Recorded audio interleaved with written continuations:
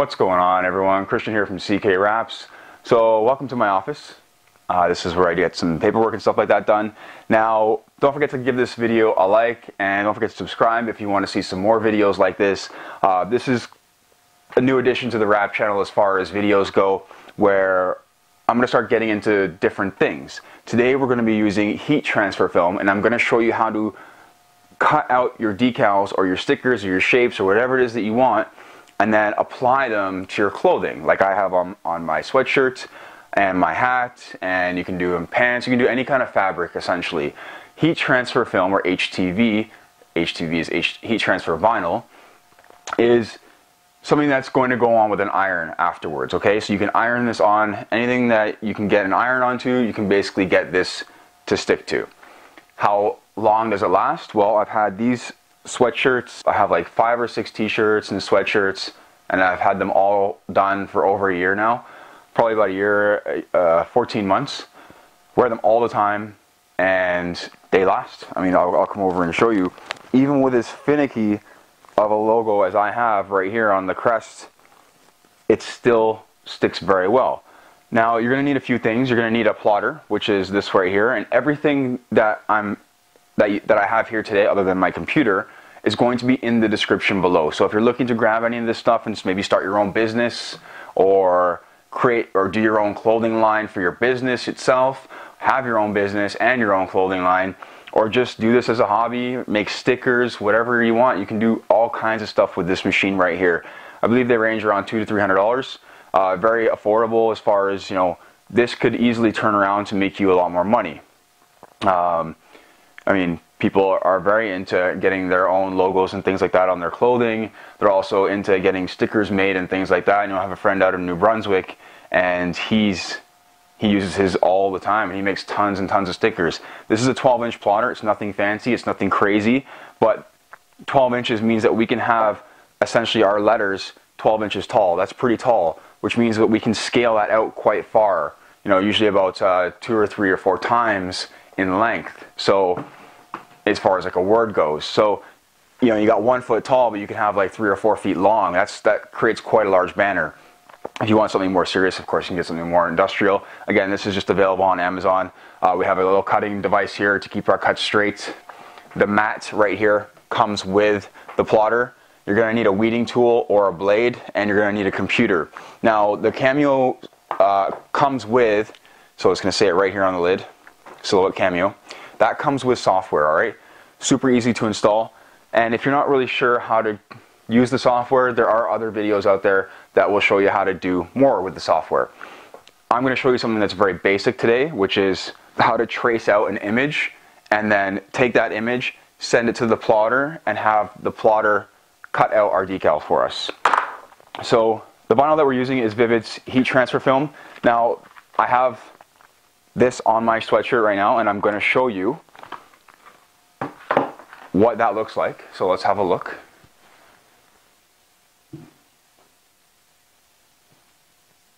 So about 14 months. It's a little bit wrinkled, obviously, but and then the back. And they're all in fantastic shape. Now, what's a little bit more finicky is because my logo is very thin, so if I don't iron this down properly initially, we could have issues down the road. What I also recommend doing, and I don't know if this is an actual thing or not, but I recommend washing the clothing first if you can. If you can wash the clothing first, then you can pre-shrink it, and that way when the clothing goes to shrink, it won't cause the vinyl or the logo to kind of crumple up together a little bit. So again, I think it's probably more beneficial to pre-shrink the clothing. Sorry, excuse me. That way you have a nice flat surface to work with, and you always have a nice flat looking logo. Hat, not so much. You don't need to. You don't really wash a hat. But again, so very basic stuff. You can get weeding tools. Some of these plotters do come with weeding tools. This one didn't. I don't know why, but no big deal. What we're going to do now is I'm going to bring you in to my computer, and I'm going to show you how to actually trace out this logo. So what I've done is I'm doing this for my nephews for Christmas. Great Christmas gift, right? I've got a couple of hoodies here that I just picked up. They're blank, and one's a zip up, one's a pullover, and I'm going to make them something fun for Christmas. One of them's getting Mr. JKW on it, so I used Photoshop to create the logo that I wanted, and then you don't have to. I just did it because I know how to use Photoshop a little bit. So you can use Photoshop to do that, and then you can take your Photoshopped image and you can import it to the software. So that's what I've done today, and that's what I'm going to show you right now. Okay, so I have my old logos here. We're going to go back to the design, which is, this is my nephew's design right here. Alright, so this is what I had initially. So what I'm going to do is I'm going to go over here, I'm going to open the file and bring in his logo. So I just kind of was making him an avatar. He has a YouTube channel and it's called the Max Bros. So I wanted to do something for his YouTube channel. So here we go. This obviously now we need to scale this. So it's much too large. So let's actually just get rid of this right now, and let's take our image and scale it down. What this is going to do is it's going to reveal our silhouette pad. This is 12 by 12, and we're going to drag our image into this area. Now, as you notice down here, it's going to say how wide the logo is, or how wide the image is, and how tall the image is right over here. So that's going to show you those two things. Now, we would get a more exact measurement if we cropped this a little bit closer to the bottom and a little bit closer to the top and then closer to the sides, all right? This way we would have a more approximate measurement. Now, I know how large I want this to be because I have actually the measurement already over here, which is this one. I was just scaling them out. So I'm going almost 4.4 inches across, and it's about 2.26 tall. So we're going to make this one over here, approximately the same. Just take it down. We want to drag it from the corner. It's going to be important. So right about there. If you're unsure about how you want this to be, what size you want this to be, what you can do is you can plot out a bunch of different ones on a 12 by 12. You can fit a whole bunch in here. You know, you don't have to just use a big sheet of vinyl for one little logo. All right, so now what I want to do is I want to zoom in. Okay, so now that I've zoomed in, what we want to do is we want to trace this. We're going to go over to the sidebar over here, open the trace panel. Click that. That's going to give us an option to select the trace area. We're going to take this and we're going to go around the area. Make sure everything that you want is inside the box. Now there are two ways to do this. We can do an outline or we can do a solid fill.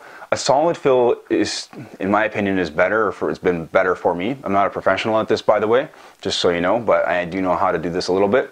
So a solid fill is better for this situation, in my opinion, because it's going to give me the inside of this area right here, or any other areas that might be blocked off, right? So if we do outline, what we're going to end up getting is only the outline, and we don't often always get the inside.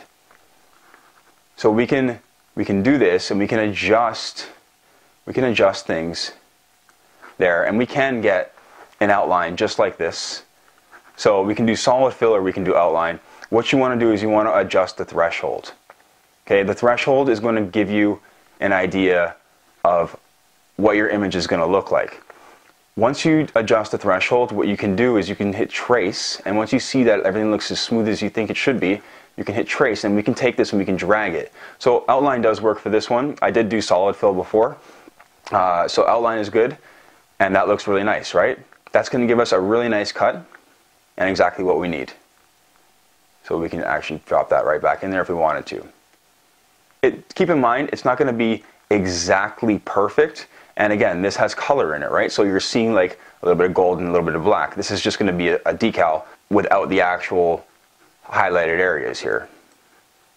So we're not getting the same thing. This is not a printer. This is a plotter that we're using. So as soon as we've done that, we can take this and we can actually delete or get rid of this image. Let's just get rid of it, which is going to leave us with this image right here. Now I want to show you what solid fill looks like. So solid fill is this. So solid fill is going to give you something that looks like that. We would need to go higher in this situation, so we want to fill in every little hole. You see the little hole there? We're going to fill that in. And then go up a little bit higher, sharpen it up a little bit around, I think the speckle, we can bring that down a little bit maybe. So if we were to go trace here, what this will do is it's going to show us pretty much the same thing. All right, very, very similar effect. Can be done either way, right? Just so you see. All right, so now what we do is we have this. We can go over to send. What it's going to do, it's going to show us right here what this looks like. So that looks good to me. We can zoom in. We can make sure everything looks the way it should. Cool. There's no empty spaces or anything like that. These dots are probably not going to come through, so I'm not worried about it. I know I'm missing one on the end here. I'm not worried about it. This one should be fine because it's large enough. These won't be able to transfer over most likely, so no big deal. So we're going to leave all the settings as is, and the next part that we would need to do is send, okay? Once we load the plotter, we're going to send the image to the plotter, and it's going to plot this out. So I'm going to remove the camera back. Let's use our cutter. So Vivid's heat transfer film has has a lot of instructions on the backing. So this backing we're actually going to be removing. It says to remove it, and I'm going to give you a better close-up of what it actually says in a moment. But I'm going to cut the film using my sheet here. We don't have to go very large because I'm only doing the one logo. Now it has a nice little press tab right here. This is going to hold the vinyl in place, and we can cut it simply like that. Very easy. Let's get rid of this. So what I'm going to do is bring you in to view the instructions here. Now one thing that you're going to have to keep in mind is that it says before using the film, peel the protective liner to expose the adhesive or cutting part of the film, okay? Cutting part of the film means that we're going to be cutting on the back side of this, okay? So if we don't cut on the back side of this, we're going to end up trying to cut through the clear layer, and that's not going to do anything for us. So we need to cut on the back side of this. When you run it through the plotter, it's going to go adhesive side up. Yeah, so you can see that I'm peeling off the actual clear laminate. I don't want to do that. What I want to do is just get the liner.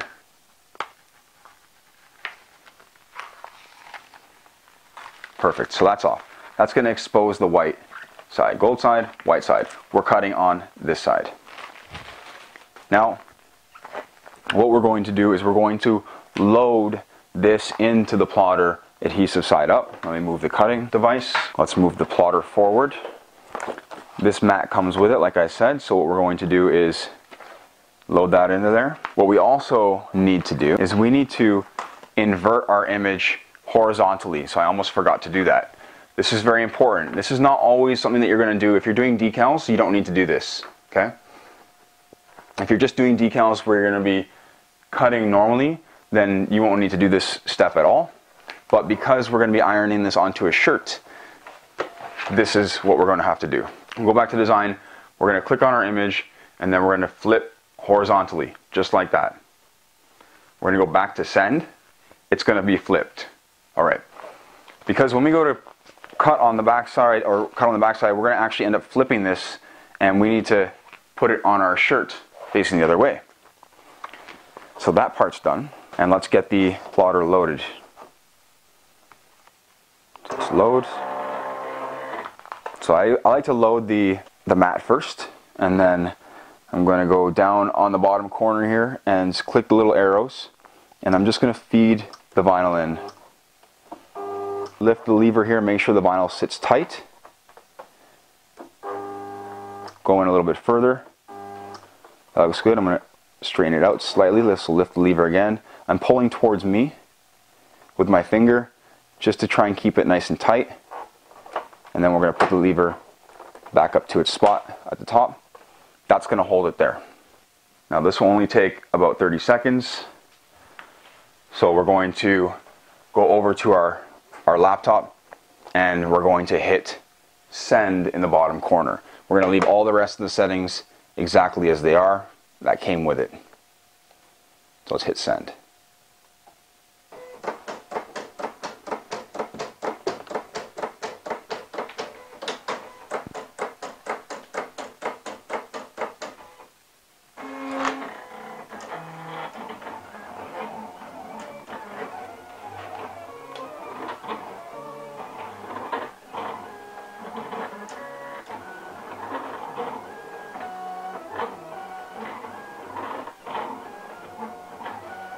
It's going to do all the hard work for us.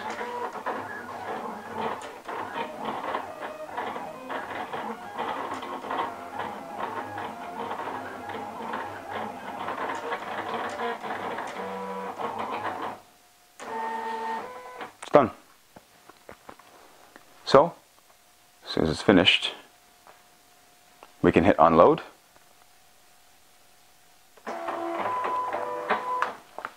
And that's going to show us, on the back side right here, our logo. On the front side, it's actually going to be forward, right? So now if I take this and I put it right here, it's perfect. Okay, so that's how it's going to have to face. I'm going to show you how to remove the rest of the adhesive. So we can see our logo. Let's cut out around it. We don't need all of this. What I want to do is I want to make the bottom cut very straight. So this is where the actual cutter comes in handy. So I want to keep the logo at the bottom straight so that I can line it up really nicely on the shirt or whatever I'm putting it on. If I have a jagged cut or a crooked cut on the bottom, it makes it a little bit more difficult. So this is going to help a lot in keeping it nice and straight.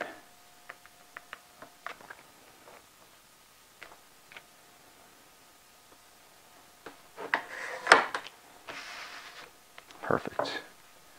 So we're going to go and we're going to hold this panel down right here, and we're going to cut. I'm a little bit low actually, or a little bit high, I almost ruined it. So let's go for it. Now we're ready.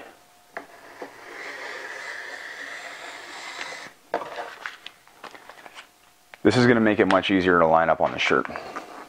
So we can finish off this little bit right here. Mainly just seeing a nice 90-degree corner will help a lot. Now what we need to do is we need to flip this over and we need to remove the white. So we would use our weeding tool right here. I'm going to use a blade. It's a little bit safer with a weeding tool. This blade is very sharp, but we'll just be very careful. So you want to start right at the crack. Usually helps. I'm just going to score the vinyl and start removing all this gold around the lettering. Okay, we're not removing the lettering, we're removing everything around the lettering. Take your time when you do this, you don't want to mess it up. It's not really easy to mess up, but it can be messed up. So you're going to see that we're going to lose our periods that are right around the J, K, and W.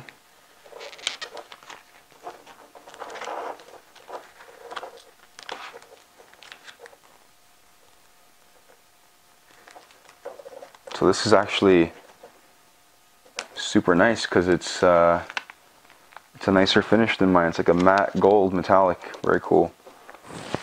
Kind of jealous now. This is a newer version of the gold than what I have on my shirt. So we lost one of those periods. No big deal. We're gonna lose the other one too. They're gone. There's some things are just too small to plot out. So hopefully everyone can see what's happening here. And it might be better if I just show you on here. So you can see as I pull, the plotter is actually cut right through the film, but not the clear layer. And now you can see why you cut on the back side. Cool? So that looks good. We just have to get that little bit out of the R. So again, same deal. If you don't have a weeding tool, a little pin sometimes will do the job. It's not a big deal. Sometimes these sometimes the plotters will come with the tools that you need, sometimes they don't.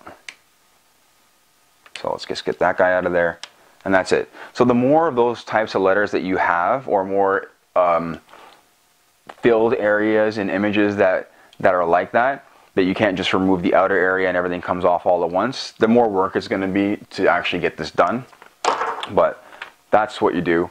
And this is actually ready right now to be ironed on to the piece of clothing, to the hoodie. And again, that's going to be a crest. So that's going to go. So now that we've plotted out our decals and weeded out whatever was left over that we don't need from the back, what we need to do is iron this on. So transfer this on using heat. Very simple stuff, an iron, an ironing board, nothing fancy. Make sure that your clothing is clean, doesn't have any, it's not soiled or anything like that. It's you know, pretty much lint free, and that's going to give you a better finish in the end because you're not going to be ironing over any lint and have any specks in your decal or your lettering. So remember how we flipped everything inverted before we plotted it out? Well, this is how it turns out when we go to iron it on. So it's actually going to be facing the right way. So it is slightly sticky to the backside, but the actual decal itself is not sticky. So this is my nephew's YouTube channel. This is going to go on the backside of the sweatshirt, the Max Bros. That's the YouTube channel. Give him a follow if you have kids. Just a fun channel. He's about 10, and just a fun channel. Video games, jokes, having fun, that kind of stuff, kid stuff. Mr. JKW is going to go as a crest, approximately where mine is. Now this is a pullover, so it's just a plain black pullover. I'm a big fan of black and gold combination, so that's why I chose the gold and black hoodies to go with it. But I mean, the gold actually goes well with red and white. I mean, you can see I've got kind of a gray hoodie. So this is where it becomes very basic. What we need to do here is just line up. I'm gonna do the front first. What we need to do is line up where the crest is. So here's the hood. Here's approximately where I want the crest to go. Now, it's more of an eyeball type of thing. What you can do is you really want to lay out your shirt if you're doing a shirt and try and line it up with the ironing board. That's going to help you get a better idea of where you want the placement. So I also recommend, again, pre-shrinking the materials. This way nothing shrinks later on and your decal remains flat. I'm going to iron this spot right here just to flatten it out a little bit. And then I'm going to find an approximate spot. I'm going to kind of have a look at mine maybe. Okay. You don't want it too low. We don't want it too high. So it seems to be somewhere right around here. That would be a good spot. And somewhere where your heart would be, I suppose. Very good. So we can move this around. It's not like we just put it down and can't reposition it. We can move it wherever we want. I'll even move the ironing board in slightly more so you can see. So we can move it wherever we want. It won't actually bond until we add the heat. So I'm going to take my iron and I'm going to put it right there. What we want to do is we want to iron it. I have it on the hottest setting for the most part, 15 to 20 seconds or so. Keep the iron moving. Don't leave it in one spot for too long. We don't want to burn the t-shirt or the hoodie or whatever you happen to be doing this on. And I'm not pushing too hard, not until I know that I've got it down, because I don't want to crumple it up. So it could be a little bit soft. So we want to apply a bit of pressure, but I'm mainly letting the iron do the work right now.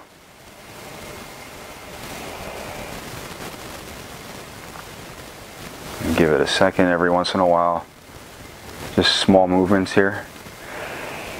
So the more finicky parts when it comes to this are the edges or very small lettering or very small numbers, little periods, that kind of stuff. Now you can see that the edges of these letters have a bit of detail to them and they're quite thin. So we want to make sure that these are really ironed down well and bonding to the clothing. You can use steam. I have steam on mine. You can turn the steam setting off. It's not a big deal. I don't mind this steam setting on. What we need to do is give this about 30 seconds to a minute or so to cool. So I could just put it outside for a minute and it'll cool because it's winter time. In the meantime, I could potentially flip this over and do the backside. I am going to leave it right now and just give that a second, and then once this is cooled enough, I'm going to remove it. Okay, that should be about enough time. It's approximately a minute. I'm going to just check it out, and if it seems like it's lifting the decal off, put it back down, put the cover back down, and then iron it some more. So we're going to take our time here. The transfer film, which is the clear layer on top, should come off pretty easily. Shouldn't be resisting you very much. As you can see, I'm barely pulling. And just take our time. Perfect. And there we have Mr. JKW on the front. Now, I'll give you a look at that in a second. I think it's tasteful and big enough. Cool. So now let's move over to the back. So again, what we want to do is make sure that we're not including any lint in our decal. I also want to check out where the hood falls, because I don't want the hood to cover a lot of the decal. Still have the tag on here, so I'm just going to tuck that in. So I'm just going to give myself an approximate idea here on about where the hood would fall. There we go. So of course the hood's going to spread out a little bit. It's not going to be completely down, but I'm going to say slightly above the armpit area should be fine. I don't mind if the hood covers it a little bit, we just don't want it covering too much. So slightly above the armpit seam, which is right around here. So again, we're making sure that our hood is, our shirt is fairly straight, or as straight as possible. This will give us the better lineup with the decal. Again, placement. So it's going to go somewhere around here, and you can see how it would help to actually have the decal itself cut out as a nice symmetrical rectangle or box or whatever you decide to cut it out as. But having symmetry is nice, because this gives us a much better idea on where the letters are to the edges and from top to bottom. It also gives us a nice straight line, which I can actually line up with the ironing board, if that helps. So I think we're going to go somewhere around here. Again, if it's off by a millimeter or so, it's not like anyone's going to notice. And now we're ready for this one. So I'll just usually go a lighter pass just to get it to kind of tack, especially when we're doing the bigger one here, from the inside out. The plastic transfer film is very durable, so it doesn't just melt. It won't just melt to your fabric. Put a little pressure.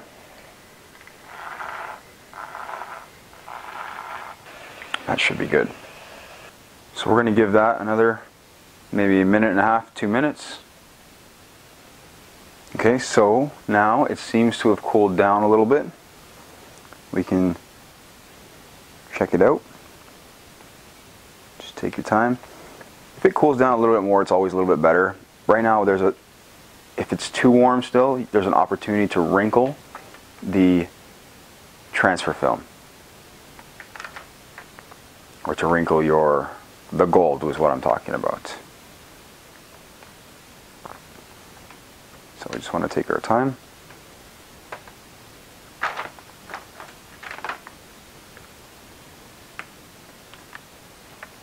Awesome.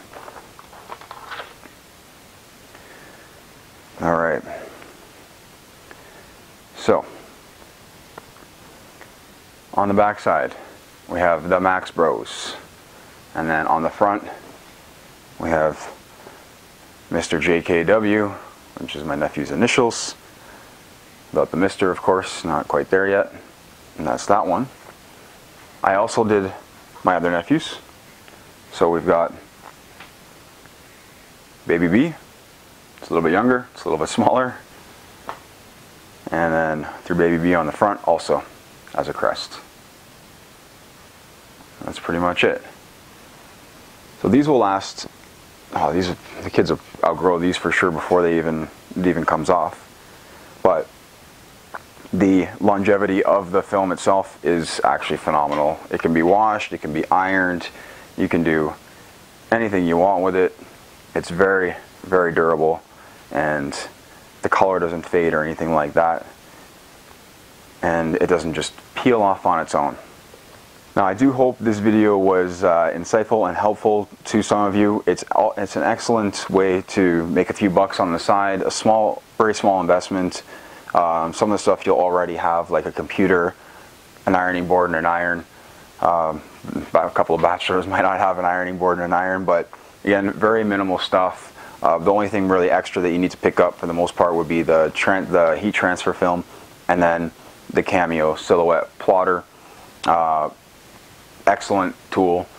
Again, I don't have to wait for people to make my shirts for me. I can just do them myself, which is a really, really awesome benefit to having something like that. Again, if I need to do decals or whatever, I don't do decals and things like that on a large scale, so this is something that gets the job done for me, and it does an excellent job.